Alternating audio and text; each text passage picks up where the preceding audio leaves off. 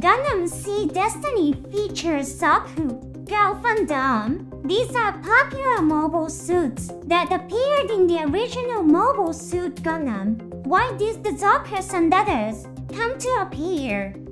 The reason is actually quite simple. Director Mitsuo Fukuda said this: since various types of Gundam mobile suits appear in various works, isn't it okay for the Zakus to also appear?